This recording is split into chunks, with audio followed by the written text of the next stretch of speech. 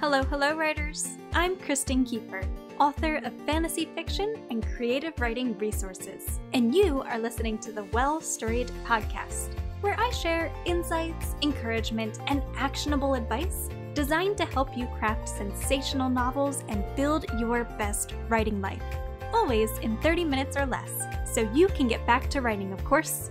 Ready for the show? Let's get talking.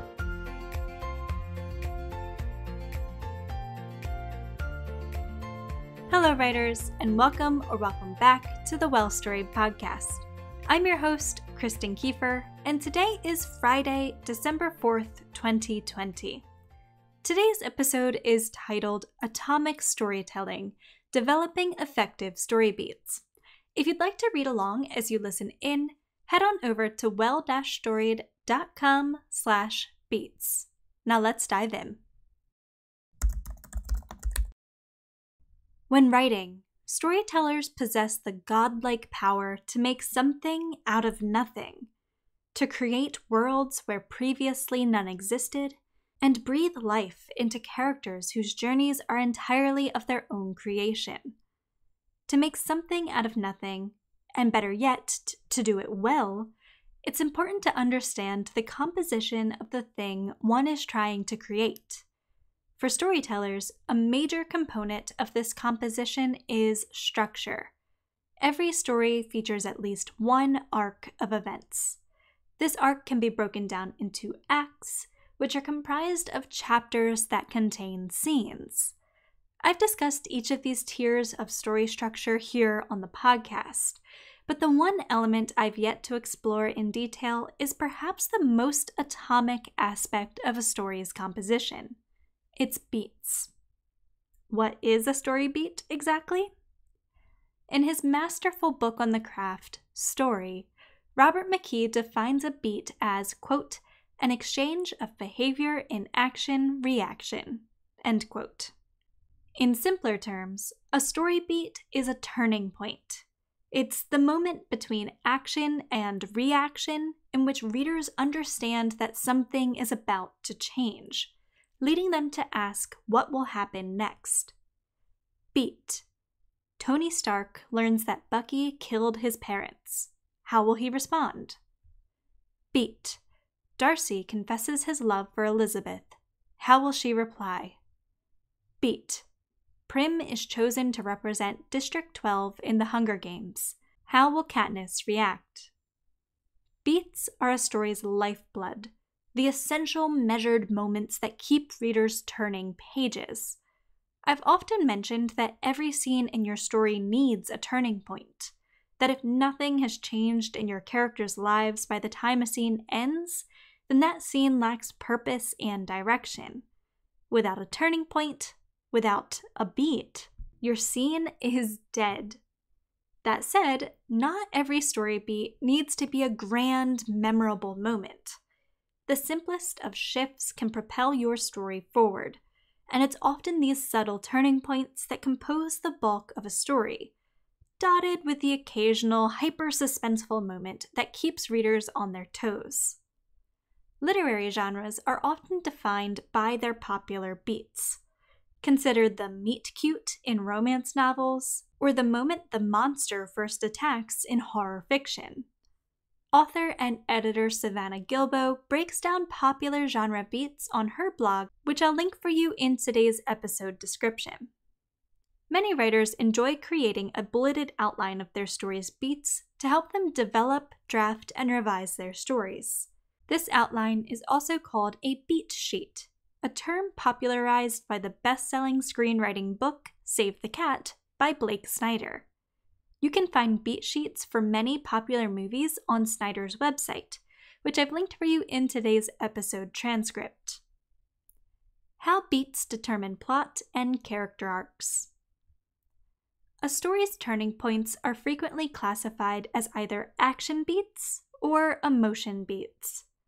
Action beats map a story's plot arcs, that is, the series of events that explore external conflict, while emotion beats determine a story's character arcs, the series of events that explore characters' internal conflict and development. Understanding the beats that commonly determine plot and character arcs can help writers craft sensational stories. It's these beats that I discuss in my articles and episodes on the 3-act story structure, as well as those that explore positive, negative, and static character arcs. However, it's important to note that action and emotion play an equally intricate, interdependent role in well-developed stories. Humans are, after all, emotional creatures. Our feelings frequently determine our actions, just as others' actions prompt emotional responses within us. This interaction between action and emotion is why many of the beats in plot and character arcs share similarities, or even lead one into the next. When Prim's name is called at the reaping, it's Katniss's fear and horror that drives her to volunteer in her sister's place. Thus, external action breeds emotional reaction, breeds external action. With this in mind, pay special attention to how your character's external and internal conflicts intertwine when plotting your story's beats. Next, let's talk about how story beats create effective pacing. A story's turning points are called beats because their frequency sets the pace of a narrative. The more beats a story contains, the faster its pace generally is. The fewer beats, the more languid and measured. Consider the difference between, say, an international thriller and a contemporary family drama. Like a pulse, well-developed stories should beat consistently. Sure, a story's pace may ramp up leading into major moments of tension, but this increase should occur gradually and smoothly. If beats occur irregularly, readers will begin to feel that something is amiss. Perhaps the last few chapters have felt rushed, featuring too many beats in sudden, quick succession. Alternatively, perhaps the middle of the story is dragging, with too few beats to maintain readers' interest. A well-placed beat falls in the middle of what I've previously called the pacing cycle, the structure of events that repeat to form a story's pace. In my episode on pacing, I define the pacing cycle as 1. Conflict, 2. Physical consequence, 3. Internal consequence, and 4. Resolution. In hindsight, I would refine this cycle to acknowledge that beats are a key moment in the atomic arcs that occur repeatedly throughout a story. Stick with me here. These atomic arcs play out as follows. 1. Introduction. The key players walk onto the page, at least one dissatisfied or soon to become dissatisfied in some way. 2. Rising action. Dissatisfaction breeds tension, which leads toward a turning point. 3. Crisis. A conflict takes place, and the beat occurs. 4. Climax. The key players react to the conflict, and thus the story shifts. And finally, 5. Resolution. The key players face the consequences of the beat, which reshape their reality, and so the cycle repeats. You can see this pacing play out in The Hunger Games. 1. Introduction. Katniss, Gale, and Prim arrive in the town square for the reaping. 2. Rising action. The mayor describes the history of the Hunger Games, revealing the horrifying reality of what happens to those who enter the arena. 3. Crisis. Effie Trinket selects the name of the female tribute, Prim. At that moment, Katniss's life takes an inexorable turn. 4. Climax. Katniss volunteers to take Prim's place, and thus the story shifts. And 5. Resolution. Katniss must say goodbye to her friends and family and board the train bound for the capital. The cycle repeats as Katniss and Peeta convince Haymitch to take his duty as mentor seriously, as Katniss learns that she must become a stylized icon for the capital's entertainment, as she gains renown as the girl on fire during the game's opening ceremonies, and so on. Of course, thinking at this atomic level when writing can become tedious and overwhelming. The good news is that there's a good chance you're already working with this cycle in mind, given that you've internalized storytelling principles with every book you've ever read, which is to say that it's okay to forego actively considering your story's beats and pacing cycle as you write. If at any point in the writing process you find that a particular passage or scene just isn't working, taking a good, hard look at its atomic structure may prove helpful. To troubleshoot the issue you're facing, you may wish to ask yourself, does this scene lack a necessary beat?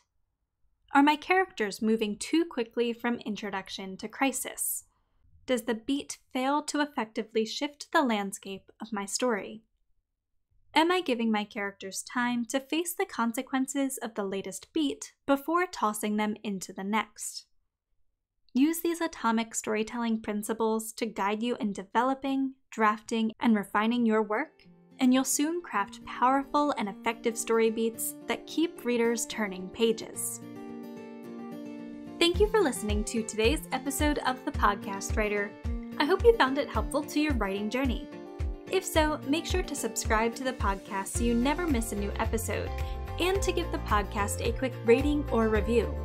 Doing so goes a long way toward helping the podcast reach new writers and lets me know that you're enjoying what I'm creating. You can also give me a shout out directly on Instagram at Kristen_Kiefer. For additional guidance as you work to craft sensational novels and build your best writing life, be sure to head on over to www.well-storied.com, where I share blog posts, workbooks, e-courses, and other helpful resources for writers. Again, that's well-storied.com. Thank you again for tuning into today's episode, my friend. Until next time, happy writing!